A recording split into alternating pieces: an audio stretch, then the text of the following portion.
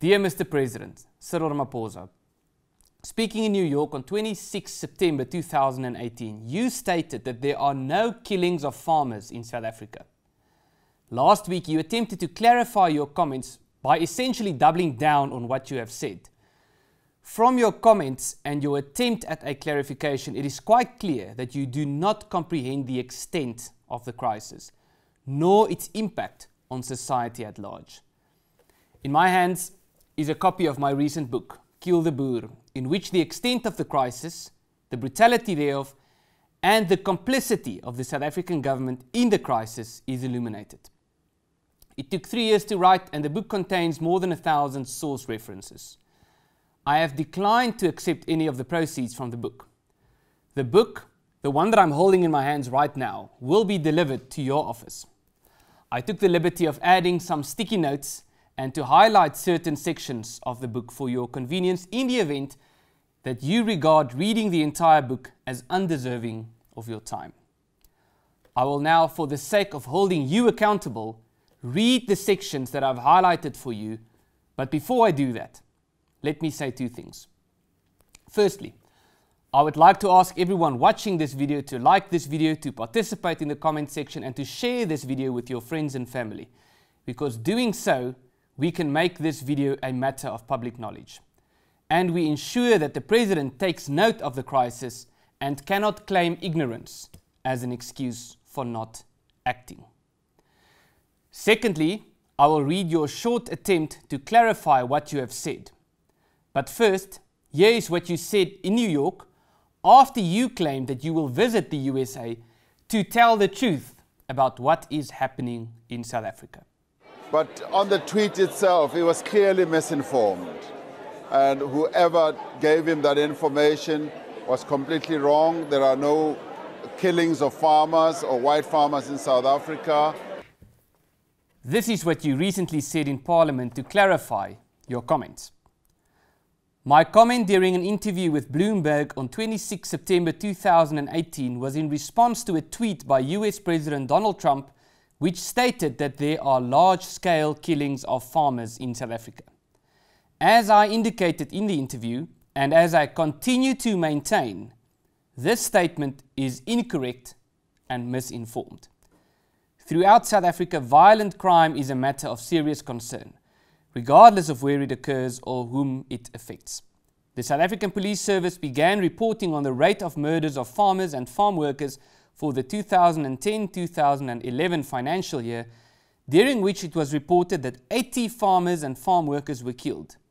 This number has fluctuated over the years: 56 in 2011 to 12, 59 in 2012 to 13, 57 in 2014, 13 to 14, 60 in 2014 to 15, 58 in 2015 to 16, and 74 in 2016 to 17. According to the crime statistics, approximately 21,000 murders took place in South Africa in 2017 to 18, of which 62 murders occurred in farms and smallholdings, which translates to approximately 0.3% of the total number of murders. We strongly condemn all murders in the country, including of farmers and farm workers, and are committed to do everything possible to defend every citizen of our country, regardless of where they live and work, from all forms of violence. We can call on all South Africans to work together with government to tackle crime and violence throughout society. Now, it is clear from your statement, which was evidently written by your advisors, that your advisors do not grasp the extent of the crisis. Debating the statistics as you have attempted to do is one thing. It is, however, a small aspect of the true extent of the crisis, and only 1/4 of the argument as to why farm attacks should be regarded as a priority crime. The point is, once again, that farm attacks and farm murders constitute a unique crime with unique and far-reaching consequences, which justifies a counter strategy. Your denial of the extent of the crisis implies that you have not even taken the first step to addressing the crisis, which is acknowledging the crisis in the first place. I will read to you highlighted sections from the book to explain to you that these attacks are disproportionate in the manifestation thereof, that they are uniquely brutal, and that they have major consequences for society at large. And lastly, that a focused counter-strategy is, above all others, justified by the mere fact that farmers live in unique circumstances.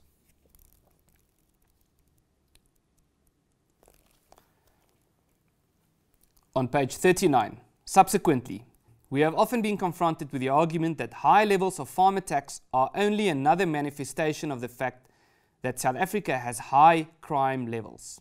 As a matter of fact, the argument is often heard that those who complain about farm attacks and farm murders are biased because the statistics on assault and murder in South Africa's townships are said to be much worse. Some take an even harder line on this, arguing that the call for the prioritisation of farm murders is racist, as the majority of people who are murdered on farms are white, while black people are murdered in higher numbers elsewhere. This is especially the argument of many politicians and certain politically inclined officers at the Department of Police. At first glance, there appears to be merit in the argument that farm murders are merely part of the fabric of an already violent society, as you have argued. Between the financial years of 2007 to 2008 and 2016 to 2017, a total of 173,428 people were murdered in South Africa. In comparison, it might seem reasonable to conclude that people complaining about several thousand farm murders need to get their priorities straight. About 500,000 South Africans have been murdered since 1994, and although the number of murders in South Africa has gradually declined since then, a South African still has a bigger chance of being murdered in this country than citizens in countries suffering from terror attacks, announced the Institute of Race Relations in 2017. Also in the financial year of 2015-16, 623,223 contact crimes, murder, assault, robbery and sexual offences were reported, which seems to make the number of farm attack crimes look small by comparison. The problem with the above-mentioned argument is that it is based on a misunderstanding regarding the nature of statistics. These numbers cannot be compared without considering the size of the group in which these crimes took place. If the proponents of the "there are more murders in townships" argument were consistent, they would also have to argue that the poaching of rhinoceroses should not be prioritized, since rhinos comprise only a small minority of all animals poached in South Africa. The poaching of rhinos in South Africa is, for example, surpassed by thousands by the poaching of marine species in the Table Mountain National Park alone. The difference is, of course, that the total number of rhinos is very small and that the poaching of rhinos, if not stopped, may lead to their extinction. When the number of rhinos poached each year is compared to the total number of rhinos, the picture becomes bleaker. This is precisely the reason why murder statistics are generally determined as a ratio of victims per 100,000 of a particular group. By determining only the total number of persons murdered is not sufficient, as 100 out of 10 million is fairly low, which is 1 per 100,000, as opposed to 100 persons murdered out of 10,000, which is 1,000 per 100,000. AfriForum is, however, of the opinion that it is not impossible to reach plausible range estimates, especially for the rate at which commercial farmers are murdered. These calculations should be based on the number of likely commercial farmers and the proportion of the victims of farm murders who are in fact commercial farmers. An analysis of 1,937 victims of farm murders by Tau SA has indicated that 1,255, or 64.8%, of the victims were the farmers themselves.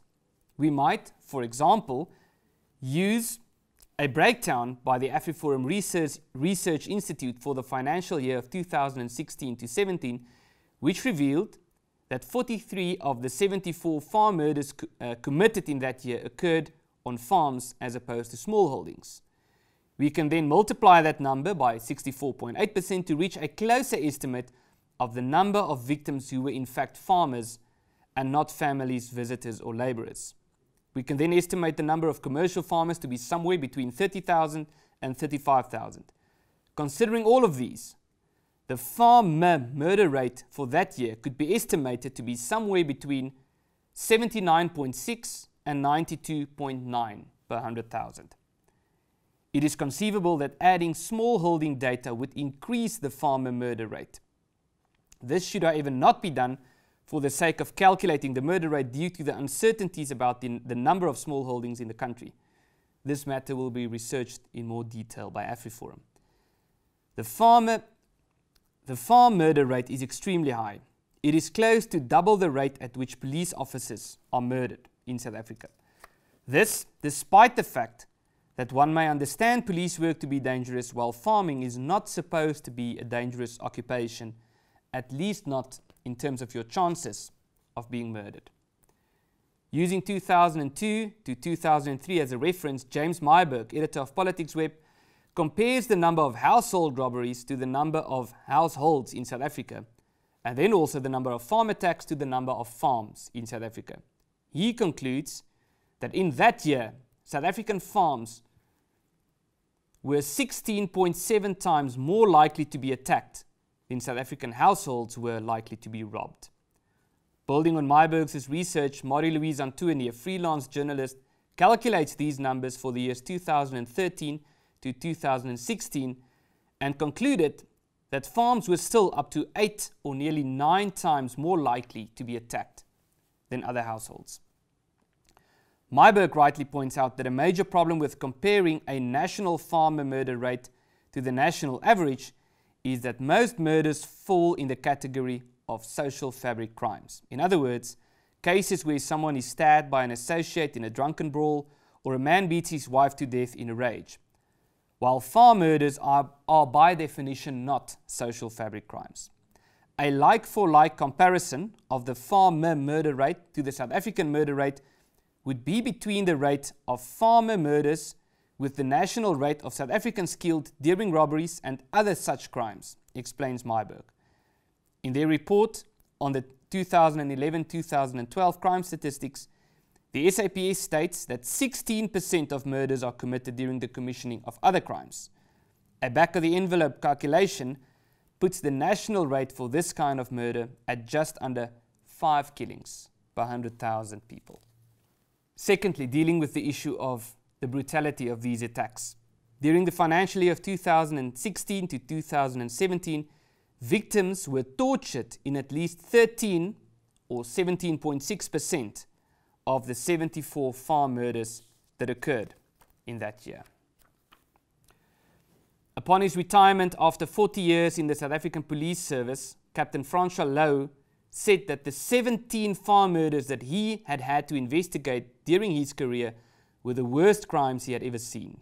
One of the cases Louw had to investigate was the murder of Johan Fourie, 71 years old, and his wife Cecile, 72 years old, near Tromsburg in the Free State in September 2011.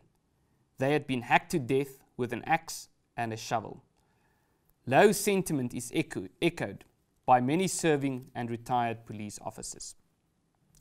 Two sisters, Rulien Skutte and Eileen de Jager, who run a company called Crime Scene Cleanup, achieved a degree of fame when the book Blood Sisters was written about their endeavors and what they have experienced on crime scenes in South Africa. An entire chapter is dedicated to farm attacks where they had to clean more than 100 such crime scenes. The atmosphere on the scene of a farm murder is noticeably different, says de Jager. Skutte and de Jager are convinced that the term farm murders is misleading. According to these individuals, who have dealt with scenes of all kinds of violent crime, including hits ordered by organized crime, the terms farm torture or farm terror would be more appropriate. In a farm murder, robbery is seldom the motive. Robbery is merely a side effect. Murder is the motive. Revenge another element. Actually, after what we've seen on many different scenes, we can't help thinking that it is actually all about torture and murder. Skutte and de Jager are concerned that the brutality of farm attacks is fairly unknown among or underestimated by the general public. We now move to the third argument as to why these attacks need to be prioritized, which is, of course, the role that farmers have to play in our society. The fact that the agricultural sector represents less than 2.5% of the economy does not provide a true picture of the sector's impact on the greater economy, since the sector does not operate in a vacuum. It buys inputs from the manufacturing sector, provides raw materials for manufacturing, and purchases a host of services, writes Jan Greiling from the Department of Agricultural Economics at the Stellenbosch University, adding that the agricultural and related sectors represent closer to 7% of economic activity. Moreover, the agricultural sector contributes about 12% of South Africa's total exports, making it an important earner of foreign exchange revenue. It should therefore be accepted that the significance of agriculture in the South African economy is certainly far greater than just 2.4%. The consequence of the unemployment crisis has been that political pressure is put on the agricultural sector to create more jobs. This is particularly evident in the National Democratic Plan, or the NDP, which outlines a series of proposals to boost the economy in order to eliminate poverty and reduce inequality by the year 2013. In particular, the NDP calls on the agricultural community to create 1 million jobs by 2030. Rural communities are also recognized as an economically viable group in the National Rural Safety Strategy. On the other hand, it is a known fact that employers in the agricultural community, i.e. commercial farmers, have been declining at a rapid pace. It was stated in Chapter 3 that commercial farmers have declined from more than 120,000 in the 1980s to somewhere between 30,000 and 35,000 currently. It is also estimated that this number may halve within the next 10 years. This would imply a decline by roughly 90% over 45 years.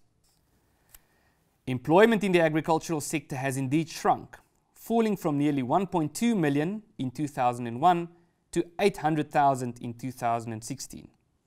Agriculture employed 16% of the workforce in 1994, but today that is down to 6%. The balance between exporting and importing of food has been shifting over the years.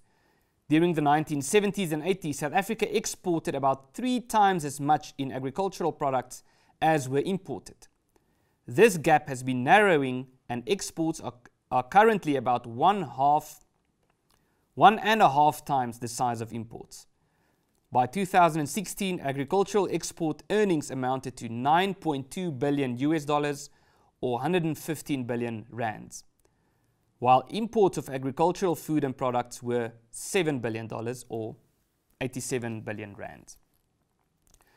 According to economist Russell Lamberti, there are 3 major challenges that South African commercial farmers face and that could have a significant impact on the future of agriculture in South Africa. These are macro challenges, property rights, and violent crime. With regard to violent crime, the main crisis is farm attacks. The reality of farm attacks, combined with police inefficiency and government's unconcerned attitude, has developed into a major crisis for South African farmers. The problem here is the opportunity cost, says Lamberti. The situation for farmers should be measured in terms of their next best alternative. Think of the prospects of the farmer's hypothetical twin brother who makes a living in a nearby town. The prospects of moving to towns or cities or of immigrating to a farm abroad is becoming increasingly attractive for South African farmers. If these 3 challenges aren't addressed, it is safe to predict a further rapid decline in the number of commercial farmers, says Lamberti. This situation is also discouraging farmers' children from making a living in agriculture, as their parents have done, which diminishes the pool of skilled agricultural human capital. Fewer skilled farmers also accelerates the trend of conglomeration and mechanization in farming. Although this trend can mitigate the impact on food output, it changes the complexion of rural areas, reduces the vibrancy of rural communities, and may even lead to a permanent economic decline in small country district towns. This would cause a faster decline in farming employment than otherwise would have occurred, and can also lead to a reduced economic prospects generally in rural areas and small towns. it should be obvious that a knock-on impact of this is greater rates of urbanization, putting pressure on already a highly strained urban infrastructure, townships and job markets. One effect of greater urbanization is to increase the supply of available urban labor. This either depresses urban wage rates or, under a minimum wage law, perpetuates mass urban unemployment, incubating social frustration and the many social ills that accompany mass urban poverty. An additional consequence is a greater demand for urban and peri-urban land by impoverished communities, leading to greater political discontent and fermentation of land invasions and policies that would further undermine property rights. Rural areas and country district towns are kept alive by their farming communities. Farmers are usually the only producers in rural areas who sell goods to the cities and even overseas. In this way, they bring buying power into rural areas that would not otherwise exist, and this helps support rural economies and communities. Farmers therefore represent the economic lifeblood of rural societies. If farms fall into disuse or are transformed into large conglomerated commercial operations, the dynamism and economic vibrancy of small towns will be negatively affected. Other businesses that support farmers and their families will go out of business. Some small towns in South Africa have already fallen into terminal economic depression and decline as the face of farming has changed. Some of this trend is inevitable, but if the triple challenge is not addressed, it will accelerate and could impact certain areas far faster and more intensively than would naturally occur. This is potentially highly destabilizing for rural societies.